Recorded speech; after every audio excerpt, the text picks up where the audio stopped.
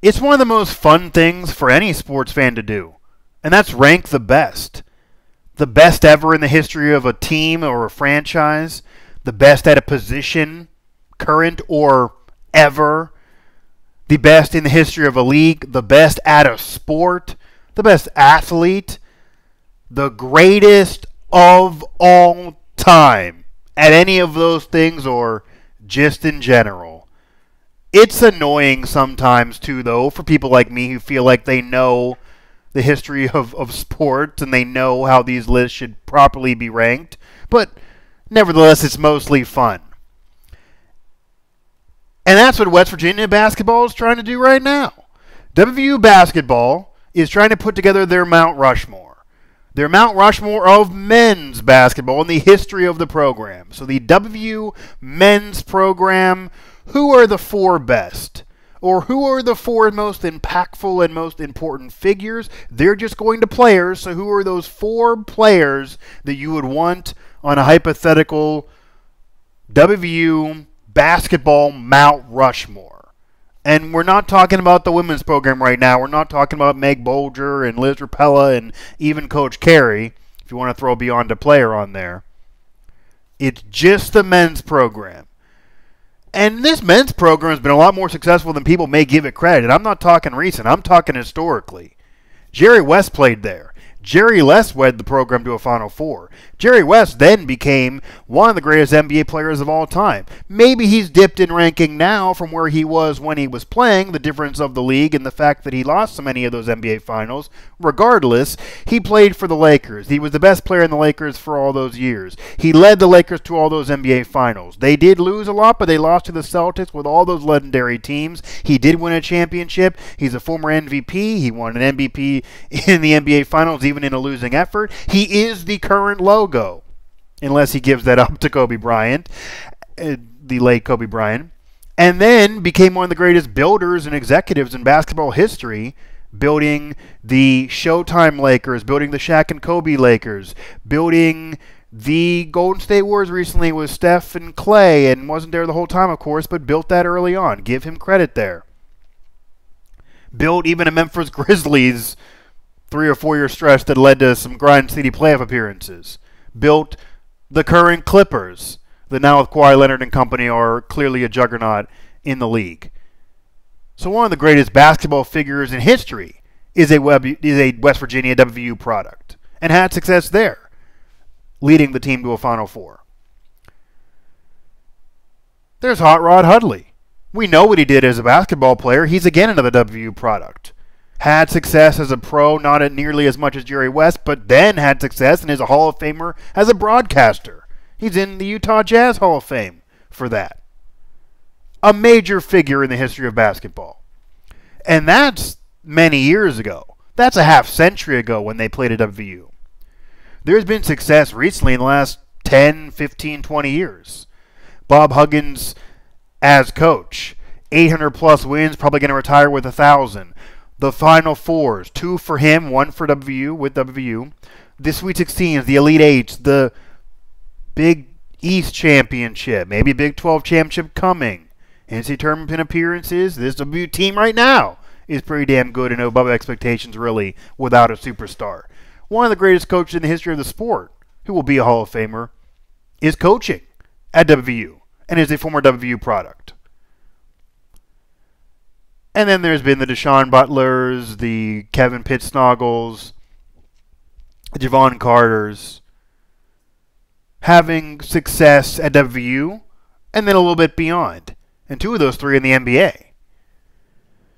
So there's been success for the program. There has. There's some almost underrated success. The 2 Final Fours, the Sweet 16s, the Elite Eights, all those NCAA tournament appearances, what they did in the Big East when it was a gauntlet of a conference with all those teams that were caliber and tournament quality teams, with 16 teams in that conference at one point, and probably 14 that were really, really good. And then now even in the Big 12. So there's a lot to pick from, okay?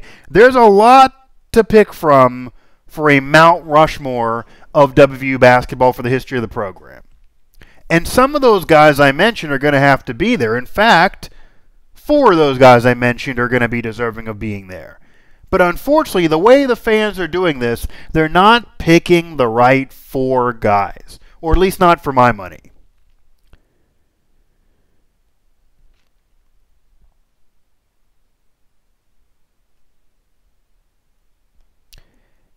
It's pretty clear that Jerry West is there. That Jerry West deserves to clearly be a member of any WVU list. Any all-time list for WVU has to include the logo. Has to include one of the greatest figures in pro basketball history, in NBA history, and even in college basketball history, in basketball history, spanning the country. From WVU all the way to LA. So Jerry West, of course, would be on the Mount Rushmore. That's one. Hot Rod Hudley is another. Now, for the younger fan, of course, and I'm one of you, he's more known as a broadcaster. He's more known for what he did with Utah in the NBA as somebody on the air. More than a player. Okay? But that doesn't mean there wasn't success there as a player. That doesn't mean Hot Rod Hudley was not a great player when at WVU. That does not mean he doesn't deserve to be on this list. Okay? In fact, he does. And he was a consensus All-American like Jerry West. Hot Rod Hudley is also there. In fact, here I'll give you mine. There you go. Jerry West, obviously there. One of the greatest basketball figures of all time. Led WVU to a Final Four. We know the NBA success, the logo, and then the executive success of the NBA that's still going. Hot Rod Hudley, a great player. Not Jerry West, but a great player at WVU because this is All-American. Great player, briefly pro. 2-time NBA All-Star, even though his career was eventually cut short. Also a former Laker. Only able to be on the Lakers for 6 years, though, with an injury. And then the all-time success as a broadcaster, as a member of the broadcast crew with the Utah Jazz in particular. And a Hall of Famer there. He has to be there. So we agree Jerry West and Hot Rod Hudley, right? I think everybody has that.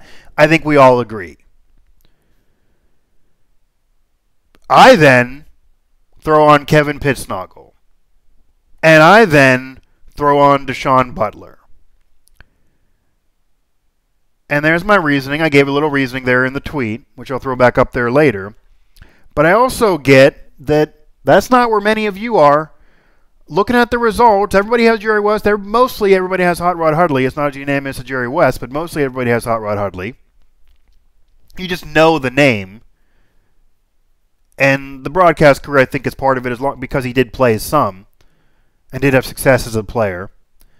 And I would love to throw Bob Huggins on this list, but we can't. He's not an option. He does have the WVU product lineage to him. Okay, it's not like he just woke up one morning and became a coach. He did play. He did have a great career as a head coach with Cincinnati. Even that 1 year in Kansas State was quality, building that program up. And then, of course, he's doing as head coach for the Mountaineers the last 10-plus years, the Final Four, the Sweet 16s, the NCAA tournament appearances, the Big 12 championship game appearances, the Big East championship. And for me, Big Bob Huggins, I guess I'll call him, Bob Huggins deserves to be there. In terms of figures for the history of the basketball program, Jerry West, Hot Rod Hudley, and Bob Huggins might be those 3 guys. They might be the top 3 guys for the success, for what they did there, how synonymous they are there with the program as well as the area, as well as the state of West Virginia. Bob Huggins definitely deserves to be there. But he's not an option. He's not there. Can't pick Bob Huggins. So I wanted to get that out there. If I could have my way, and this could just be basketball figures, Jerry West, Hot Rod Hudley, and Bob Huggins are my top 3. And Huggins would absolutely be there. John Beilein can maybe argue, and he's had more success with Michigan, so he'll probably be in their Hall of Fame. He did win an NIT with West Virginia and built that program up for Huggins to then take it over and get some of his recruits to that Final Four in 2010. But Huggins would be there. He's the Hall of Fame coach in all of college basketball. He did now a lot of his work at West Virginia, even though a lot of Cincinnati as well. Enough wins are at WVU that he would be there.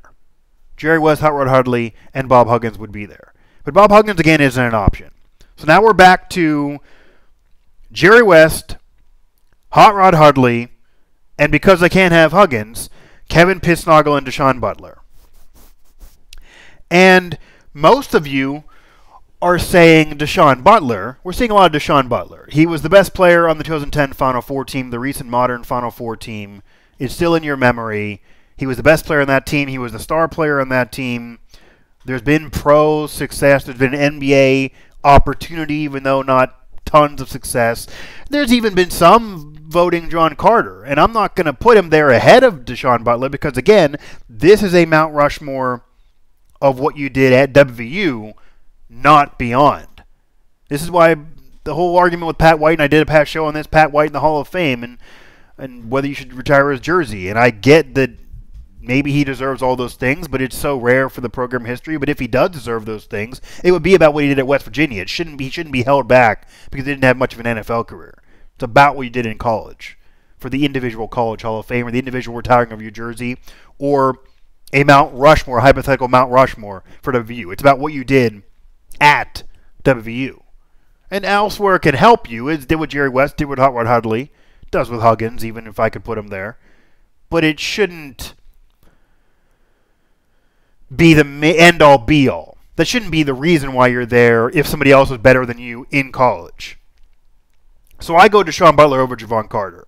And some of you are putting in Butler and Carter there. Okay, I can hear that argument, kind of. Javon Carter is now with the Phoenix Suns, originally with Memphis, drafted by the Grizzlies. He's had the better pro career than Butler. He didn't go to a Final Four like Javon Butler did, which is why I would go for him on that Mount Rushmore list. But he was a star player at the WVU for multiple years. He was a great player under Huggins. He was a player that was known across college basketball and eventually got drafted in the NBA. That's kind of what you want for a Mount Rushmore of a college program, especially with some history. You want to have a player drafted. So Javon Carter's had the better pro career, was drafted, etc. I get it. But Sean Butler led that team to the Final Four. So I have to cling on that. And if you want to go Butler and Javon Carter with Jerry West and Hot Rod Hudley, okay. I'm not going to be too mad about it. But I want to make this clear. I'm in my early 30s. Okay, I'm not in my early 20s. I'm not in my mid or even late 20s. Unfortunately, I'm in my early 30s. I got a 3 in front of the number for my recent birthday. And I graduated from WVU as an alum in 2010, my full disclosure. So I was leaving. Final 4 year was one of the greatest years you could imagine for the program history, for how historic that even an appearance even is. It's almost like a national championship equivalent for how difficult it is to even get to a Final Four in college basketball throughout March Madness. That was a special year. So again, that's why you got to have Butler there. You got to have some figure from that team there if you can't have Huggins. But before that, and when I was starting my college career, there was also some success that was special. And it was rejuvenating a college program, a college basketball program, the same time Pat White and Steve Slayton were doing it for the football program and getting major bowl wins and national title contention and top 5 rankings and BCS bowl victories. It was all about New Year's Day for WVU football. Same time, it was Elite 8 for WVU basketball. It was a Sweet 16 for WVU basketball. And this is before the 2010 Final Four. This is 2005, 2006. This is early college for me. This is a half decade prior. This is now 15 years ago.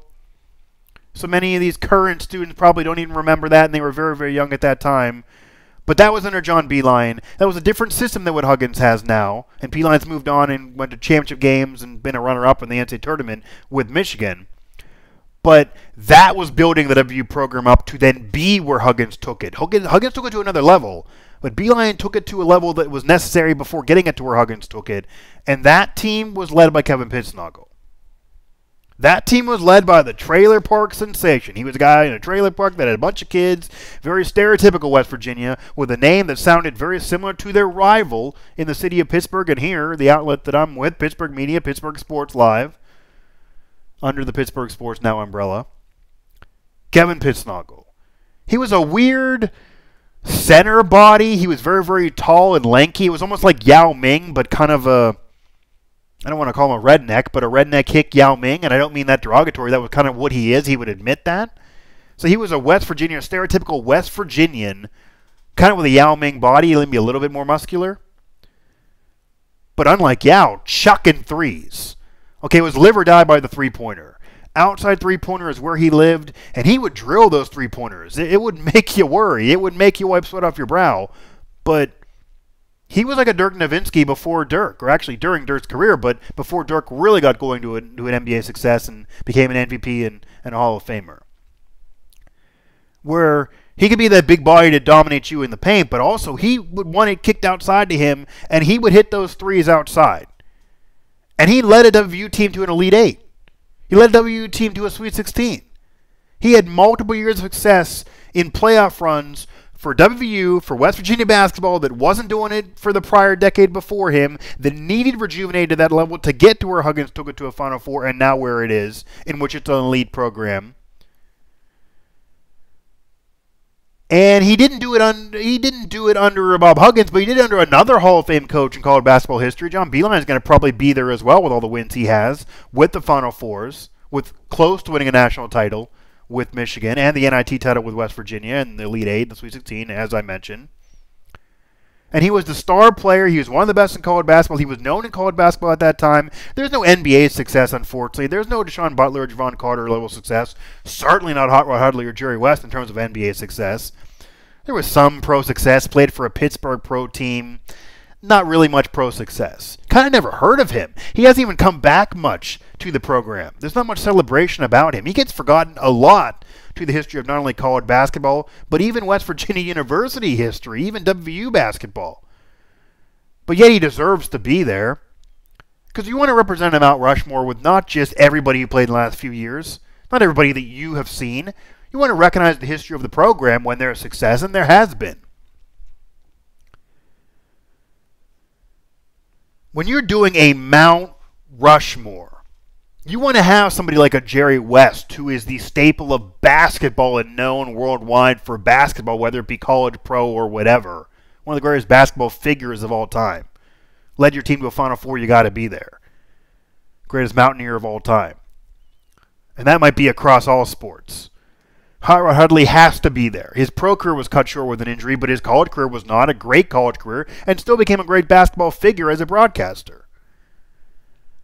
And Deshaun Butler, the best player on a recent Final Four team, one of your two Final Four teams in program history, had some pro appearances and was a great player in college basketball, which is what it's all about. So you got to have him.